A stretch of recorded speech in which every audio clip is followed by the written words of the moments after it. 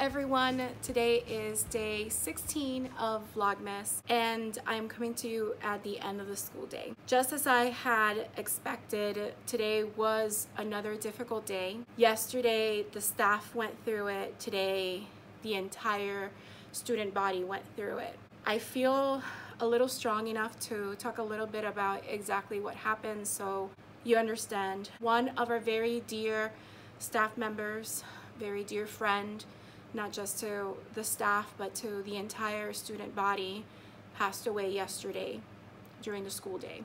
I found out in the middle of the school day and I was devastated, as you can imagine. This is someone that I not only worked with, but I first knew him as a parent here in my classroom because I taught his daughter in 4th grade many years ago. And then ultimately became part of our school staff. He was a great friend and confident, and my heart goes out to his family, his wife, his daughter. It's been very, very hard. This morning, the students and I talked about it. The principal had sent a message about it to all the families last night. This morning, we held a moment of silence for him to remember him. We had the crisis team here in school to help support the staff and the students throughout the day. They're gonna be here tomorrow as well. And I allowed my students time to grieve and talk about it. And then the rest of the day, I tried my best to incorporate different activities to help them get through the day. I did have things planned on my agenda, and some of the things I did get to complete, but the others, in all honesty, I knew that I wasn't gonna get to it. It wasn't gonna be a regular school day. And tomorrow, I also expect it to not be a regular school day. We are in the grieving process, and those of you out there that know about grief, grief comes in waves. It hits you, and then you feel better for a bit, and then the wave comes and hits you again. And so it goes. So we're just gonna do our best to be with each other. We're gonna get through this together. I reminded my students how much I love them, how much they mean to me. I spent time hugging on my dear staff members and telling them how much I love them and how much they meant to me. And that's why yesterday's video I ended by saying, please go ahead and hug your loved ones a little bit closer. You just never know. You never know when it'll be the last time that you see them or talk to them or lend them your smile or give them a hug. You never know. I'm very grateful to one of my families who sent in this beautiful orchid. She sent a card as well, the entire family did, for me and for the staff. So I'm actually going to take this to the office on my way out as a way of them paying their respects and sharing their deepest sympathies for our loss. Because like I said, I personally didn't just lose a co-worker, I lost a friend. Someone who was there for me, someone who would make me laugh, would listen to me, offer advice. He was like family. This morning, like I said, it wasn't the typical day, but we watched Mr. Popper's Penguins. I feel the students really enjoyed that. After the movie ended, one of the counselors came into the room and noticed that the students were pretty good, so she didn't want to reopen up the conversation and get them to be feeling sad again. So she asked me if I needed time. So I told her, yeah, I would appreciate at least being able to walk and use the restroom. And I went outside and I was out in the sun for a bit. I saw my principal and she said that I should probably go to the media center and speak to one of the crisis members. So I took some time to do that. And I came back to my room. They were doing a guided drawing. They love to draw. I have many talented artists in this class, and I encourage all of their creative skills. And then we had lunch, and after lunch they had recess, and then they went to art. And after art, I ended up doing our house sorting ceremony. And I know I'm very late in doing it, but they've been asking about it. And I told them we would do it before winter break, and today seemed like a good day to do it. So have a little clip of that, so I'll show you right now. The boys and girls have been waiting for this day since the start of the school year. I never got to it. My bad.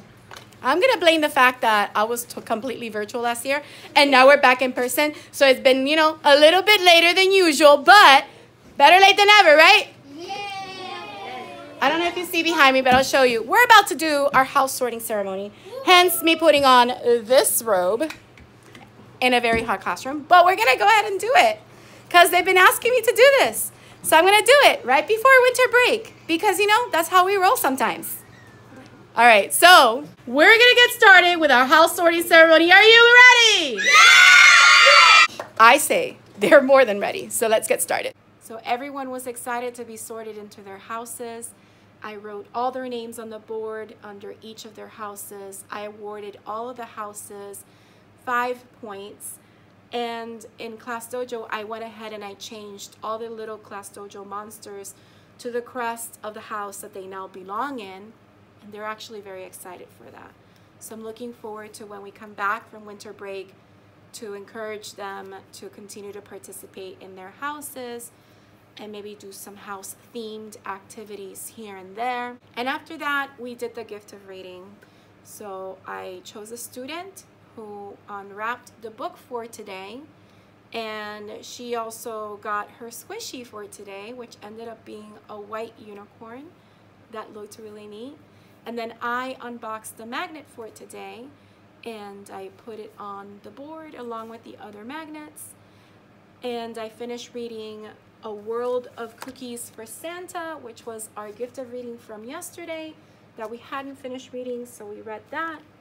And then today's book, I ended up reading it, which was The Magic of Friendship Snow, which is a really beautiful story. I did think about sharing another story with the students, but I didn't think it was appropriate to do so today.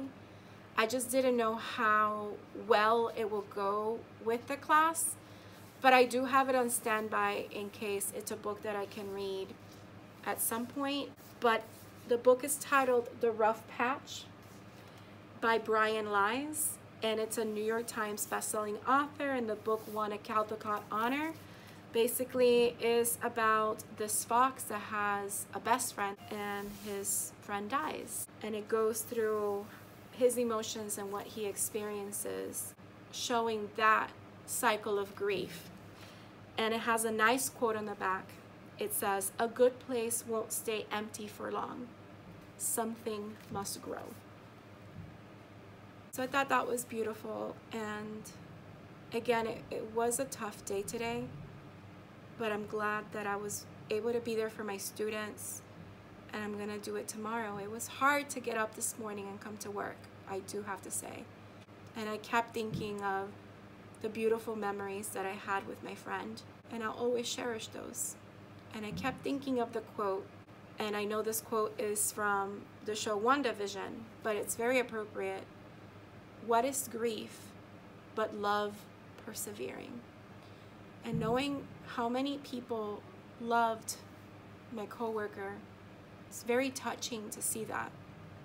And it just shows the love that went around and how he was all about kindness and being good to each other. So I hope that the students are able to take that message with them and remember that part of their relationship with him. I do want to share the link if any of you want to offer any help to the family. I'll leave the link in the description box below. This video is not monetized, and I did it on purpose. So if you want to help in any way, you'll find the link in the description box below. My heart, my love, my deepest sympathies go out to his family and his loved ones. You are all in my hearts, and you're all in my prayers. And I want to thank you for watching this video, and I wish you all a beautiful, magical day, and don't forget to smile.